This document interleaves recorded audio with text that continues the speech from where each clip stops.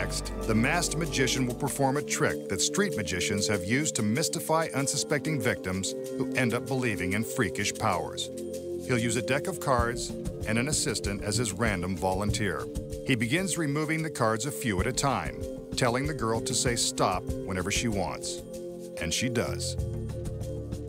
The card that remains at the top of the stack is offered for her inspection.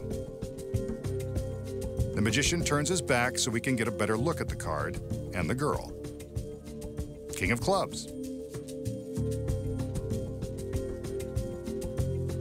He asks her to hold the card tightly to her chest. Lucky card. Then he shows her an ordinary lighter. That's a real flame. So remember, don't try this at home. Ouch! That's what happens when you play with fire.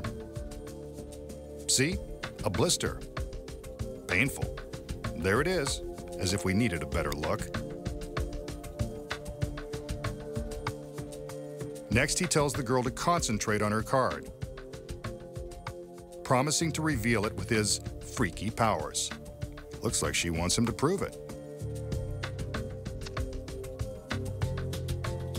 Again, he takes the lighter and pinches the flame. Ouch! I told him it was hot. But what's this?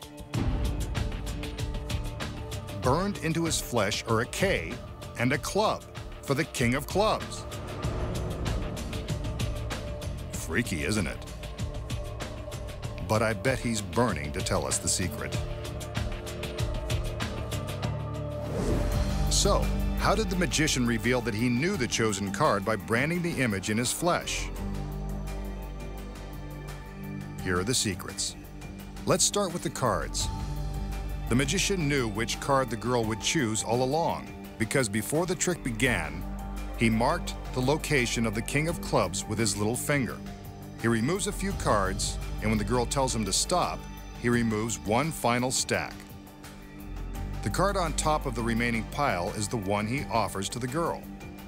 This is how he makes sure she chooses the king. The magician knows which card she'll choose, but how does he brand the symbols into his skin? The secret here is concealed within the lighter.